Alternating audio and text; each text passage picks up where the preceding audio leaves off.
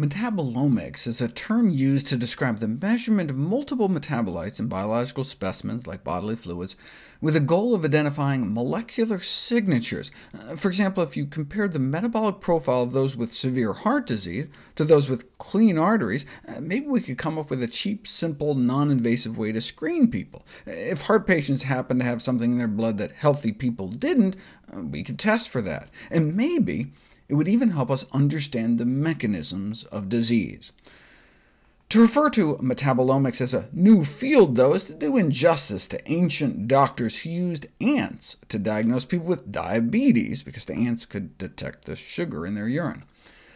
The first modern foray discovered hundreds of substances in a single breath, for example, thanks to the development of computer technology that made it possible to handle large amounts of information. And that was in 1971, a time when computers looked like this. New technologies have allowed researchers to measure hundreds or even thousands of metabolites at a time, which is good, since more than 25,000 compounds may be entering our body through our diet alone. The data comes out looking like this, which computers can turn into maps that allow researchers to try to piece together connections. Metabolomics is where the story of TMAO started. Everyone knows that a bad diet can lead to heart disease, but which dietary components are the most harmful? So researchers at the Cleveland Clinic screened blood from patients who had experienced a heart attack or stroke, and compared the results with those from blood of people who had not. Using all sorts of fancy technology, they identified a compound called TMAO, which stands for trimethylamine oxide. The more of this TMAO stuff people had in their blood, the greater the odds they had heart disease, and the worse their heart disease was. Where does this TMAO stuff come from? Our liver turns TMA into TMAO. OK, where does TMA come from? Certain bacteria in our gut turn something in our diet called choline into TMA. Where is the highest concentration of choline found? Eggs, milk, and meats, including poultry and fish. So when we eat these foods, our gut bacteria may make TMA, which is absorbed into our system and oxidized by our liver into TMAO, which may then increase our risk of heart attack, stroke, and death.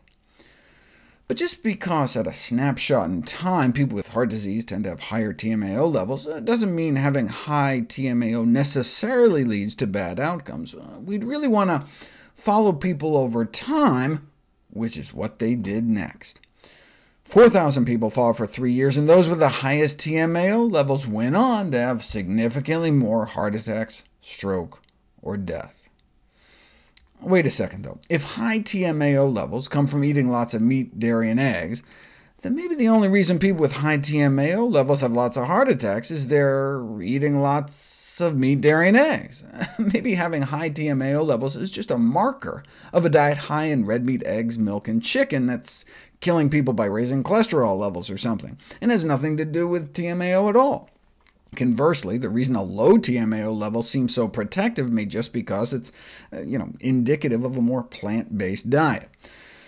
One of the reasons we think TMAO is directly responsible is that TMAO levels predict the risk of heart attack, stroke, and death independently of other traditional cardiovascular risk factors, meaning whether or not you have high cholesterol or low cholesterol, high blood pressure or low blood pressure, having high TMAO levels appear to be bad news. This has since been replicated in other studies, up to 9 times the odds of heart disease at high TMAO blood levels, even after controlling for meat, fish, and cholesterol intake, which is a surrogate for egg intake. But what about the rest of this sequence? How can we be certain that our gut bacteria can take the choline we eat and turn it into trimethylamine in the first place? Easily. They just have to administer a simple dietary choline challenge. How do you do that? Just give them some eggs. Have people eat 2 hard-boiled eggs, and you get a bump of TMAO in their blood within an hour of consumption. But what if you gave them antibiotics to wipe out their gut flora? Then you can give them eggs and nothing happens. In fact, their TMAO levels are down at 0, showing gut bacteria plays a critical role. But if you wait a month, give their gut some time to recover from the antibiotics, TMAO levels come creeping back up. These findings did not thrill the egg industry. Imagine you work for the American Egg Board, tasked with designing a study to show no effect of eating nearly an egg a day. How could you rig it to show no difference?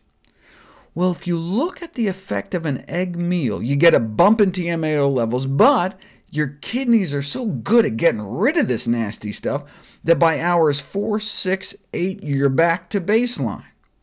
So all you have to do is just make sure they hadn't eaten those eggs in the last 12 hours, and you can show no effect and get your study published in the Journal of the Academy of Nutrition and Dietetics and collect your paycheck.